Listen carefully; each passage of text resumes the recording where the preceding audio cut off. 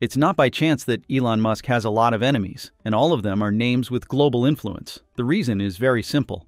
His rocket company SpaceX is developing at an incredible pace, capable of beating any legacy company including ULA and Boeing. Furthermore, with the trump card of Starship, Elon Musk's influence could extend beyond space travel into military and political realms. It is truly what his rivals are concerned about the most. That concern has grown since the FAA just revealed Starship's critically important point-to-point mission, playing an important role in enhancing international security cooperation against China's rise. Find out everything in today's Techmap episode. But before we begin, let's subscribe to the channel to stay up to date with the latest space news. Starship's Flight 4 marks a significant milestone in SpaceX's development of its next-generation rocket. On June 6, 2024, the mission achieved its primary objectives, including a controlled splashdown in the Gulf of Mexico, representing the first successful soft landing of both the Super Heavy booster and the Starship upper stage. The achievement makes SpaceX eager to expand its testing campaign. The new plan will add one more landing site for Starship, which is in the sea off Australia's coast, and recover it on Australian territory. The launch site remains a SpaceX facility in Texas.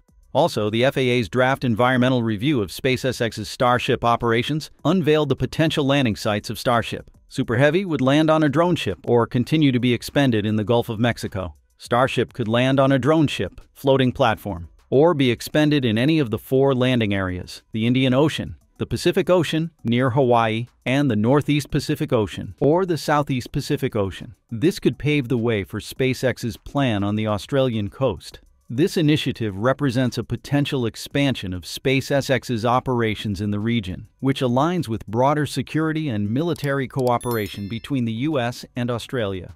To facilitate this plan, there is a need to loosen US export controls on advanced space technologies destined for Australia. This adjustment is crucial for ensuring compliance with regulations governing the transfer of sensitive technologies. The discussions are taking place amid efforts to strengthen military ties between the US and Australia, particularly in light of regional security concerns regarding China.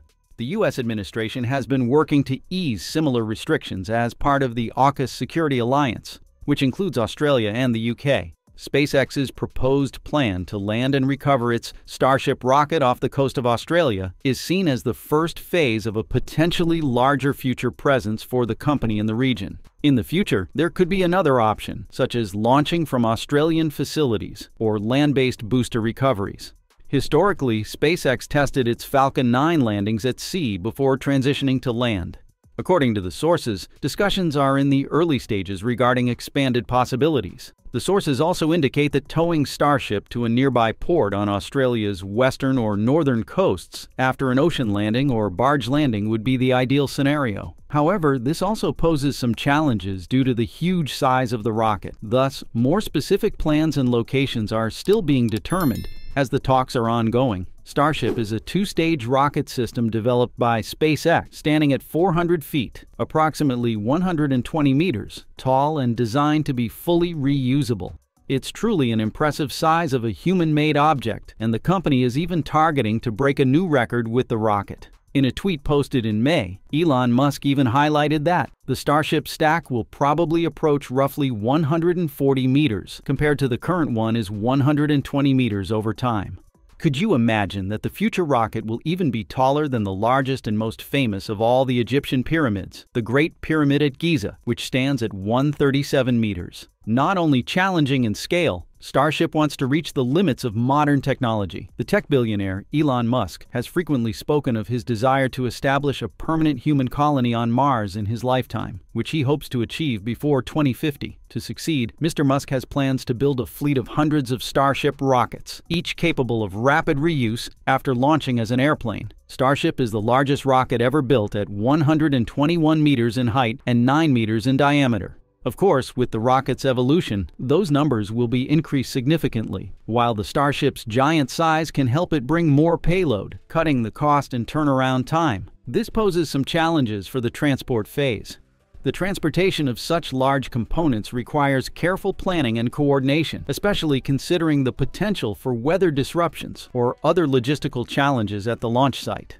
Since Starship is in its early stages of development, We've only seen SpaceX roll out it to the launch site before launch or test. SpaceX transports the rocket to the launch site using a combination of specialized vehicles and infrastructure designed to handle its massive size and weight. Normally, the Starship and its booster, Super Heavy, are separately transported to the launch pad using a massive transport vehicle known as the Self-Propelled Modular Transporter, SPMT. This vehicle is capable of moving the heavy and oversized components across the launch facility at Starbase in Boca Chica, Texas. Once at the launch pad, the Starship is positioned for integration with ground support equipment. This includes connecting to fuel lines and other necessary systems for pre-launch checks and static fire tests. However, as part of SpaceX's efforts toward Starship reuse, streamlining operations, and preparing for regular rocket launches, they also have to consider how they transport the vehicle after it lands. This is very important as SpaceX plans to increase the frequency of Starship launches and expand the rocket's landing zone. According to the new draft of the Environmental Assessment for SpaceX Starship, Super Heavy released by the FAA, SpaceX proposes to increase Starship Super Heavy landings from up to 10 annual Starship landings and up to 5 annual Super Heavy landings to up to 25 Super Heavy landings and up to 25 Starship landings annually, to keep up with that high landing frequency. In addition to landing at the vertical launch area, meaning the 2 orbital launch towers, the rocket also can land on floating platforms in the ocean. In 2020, the company, via a subsidiary, bought 2 retired deep-water oil rigs to convert them into floating launch and landing platforms for the Starship rocket system. The platforms, stationed in the Gulf of Mexico near Boca Chica, Texas, would have enabled rapid launch cadence and flights from optimal locations. Although the project was temporarily canceled in February 2023 because SpaceX was first focused on gaining flight experience with Starship before pursuing sea-based solutions. In October of the same year, they brought the project back from the dead. It does make clear their intention to have the Mechazilla towers at sea. However, the FAA is concerned that the increase in launch cadence would impact the environment, including air quality. When considering the air quality effect of Starship landings, SpaceX expects residual liquid oxygen and methane to remain on Starship, but both of them are not hazardous air pollutants, and whatever remains in the tanks will be vented. It then says, quote, "After landing and safing, the breakover fixture assembly, controlled supported drop from vertical to horizontal of the Starship, would commence." This essentially implies that after landing, Starship will be turned from vertical to horizontal for transport over water.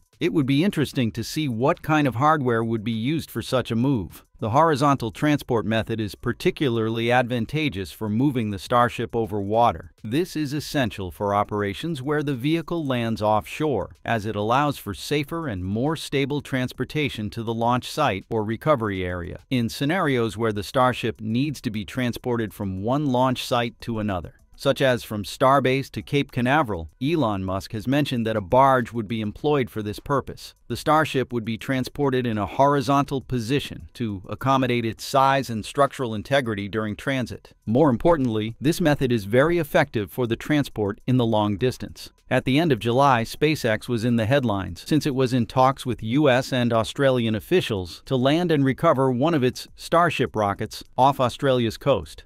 This is a possible first step toward a bigger presence for Elon Musk's company in the region, as the two countries bolster security ties. The plan would be to launch Starship from a SpaceX facility in Texas, land it in the sea off Australia's coast, and recover it on Australian territory. However, there are a lot of very strict military-related regulatory hurdlers, and stuff that stops space. Therefore, getting permission to do so would require loosening U.S. export controls on sophisticated space technologies bound for Australia. Towing Starship after it has landed in the ocean or on a barge to a nearby port on Australia's western or northern coasts would be ideal, though more specific plans and locations are still being discussed. If the plan succeeds, this could further demonstrate Starship's capability of point-to-point delivery around the world in under 1 hour. This is incredibly amazing. Starship's great potential has caught the eyes of the national agency, including the Pentagon.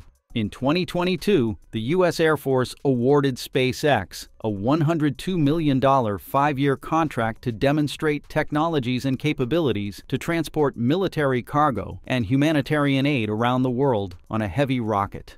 A Starship launch from Texas and landing off Australia could further demonstrate point-to-point delivery.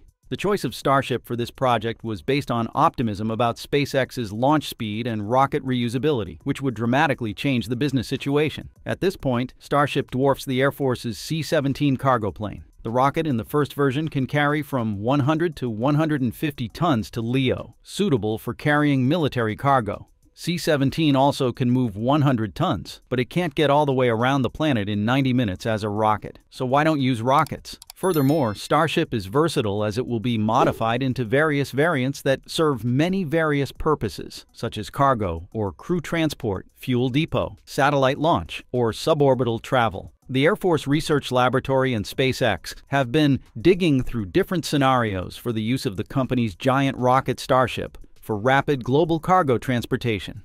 The Pentagon, since the dawn of spaceflight, has been intrigued by the possibility of moving supplies via rockets, but it was never technologically or economically viable. But now, with SpaceX Starship, the dream has almost come true. Nevertheless, like any ambitious project, the rocket cargo faces significant technical hurdles and questions about the safety of having rockets drop cargo and whether the economics will ever work.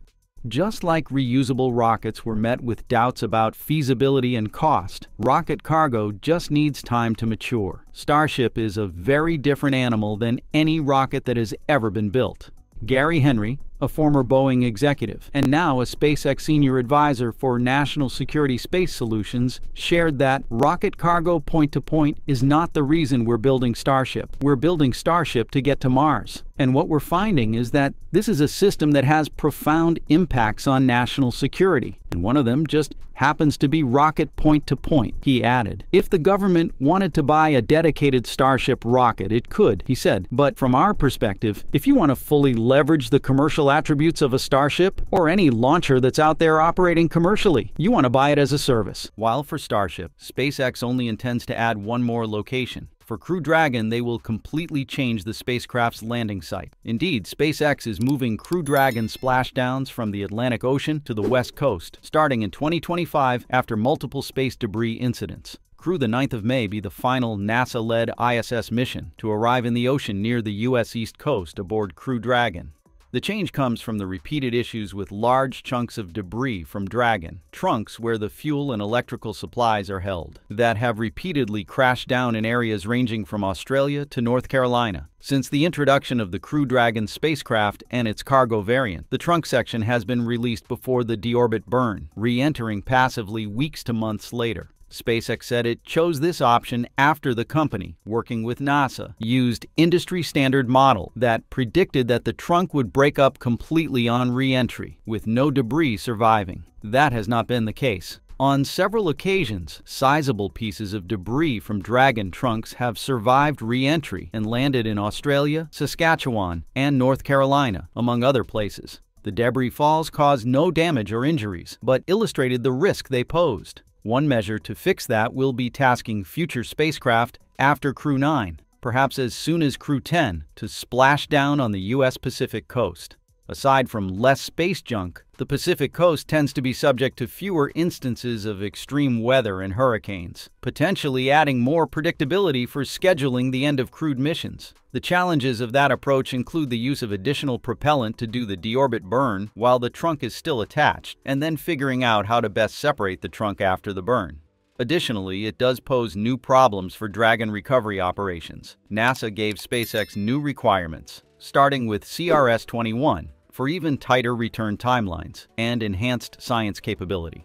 That's the new challenge ahead of SpaceX now, and what they have been working through here this year is how they come back to the West Coast but still maintain all of what they have learned and stand up to support crews, not just cargo. This is in terms of quick handover of science payloads after splashdown. Aside from Starship's transportation mechanism, have you ever wondered how SpaceX transports its other rocket, the Falcon 9, across the country? SpaceX's Falcon 9 rockets are manufactured in Hawthorne, California, and transported to Cape Canaveral, Florida for launches. This journey covers approximately 2,500 miles and involves several logistical steps such as the various components of the Falcon 9, including the first stage, second stage, fairings, and landing gear, are transported separately on large semi-tractor trailer trucks. Each Merlin engine is sent to McGregor, Texas for inspection and static fire testing before being returned to Hawthorne for integration with the first stage. After the engines are attached to the first stage, the fully assembled first stage is transported to Florida atop a specialized 44-wheeled trailer. This trailer is designed to support the weight and dimensions of the rocket. The second stage and landing gear are transported separately via different trucks. SpaceX coordinates the logistics carefully to ensure all components arrive on time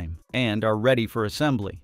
Upon arrival in Florida, the second stage and landing gear are attached to the first stage. The assembled rocket is then moved to the launch pad, where it is hoisted into a vertical position for final preparations before launch. This meticulous transportation and assembly process emphasizes SpaceX's commitment to efficiency and safety in preparing their rockets for flight. Because only Falcon 9's second stage is expendable, so after launching, SpaceX tends to recover the remaining components, including fairing and the first stage. The fairing halves come down with parachutes. Initially, SpaceX used ships with large nets to catch them before they hit the water. They later determined that they could allow them to land in the water and retrieve them and still get good reusability. For the first stage, SpaceX operates a fleet of ocean-going autonomous spaceport drone ships for Falcon 9 missions that are not capable of landing back at the launch site. Falcon 9 missions may require a drone ship landing instead of a return to the launch site due to the weight of the payload or the overall mission profile. SpaceX has 3 operational drone ships. Just read the instructions and a shortfall of gravitas, operating in the Atlantic for launches from Kennedy Space Center and Cape Canaveral Space Force Station. And, of course I Still Love You, operating in the Pacific for supporting missions from Vandenberg Space Force Base. Just read the instructions. Operated in the Pacific Ocean for Vandenberg Air Force's base. Launches from 2016 to 2019 before leaving the port of Los Angeles in August 2019. The autonomous spaceport drone ships is a key early component of SpaceX's objective to significantly lower the price of space launch services through full and rapid reusability, part of the multi-year reusable rocket development program engineered by SpaceX. SpaceX offers 3 options, depending on launch requirements: landing on land, landing at sea, or expending the first stage. In order to increase performance and cost, any Falcon flights launched into geostationary orbit or exceeding escape velocity require landing at sea or expending the first stage. Less demanding launches from Florida can return to landing zones 1 and 2 at Cape Canaveral Space Force Station, while less demanding launches from California can return to landing zone 4. Around 3/4 of recovered Falcon boosters land at sea as of 2022. And that just about wraps it up for today's episode. Thank you, and we look forward to seeing you next time.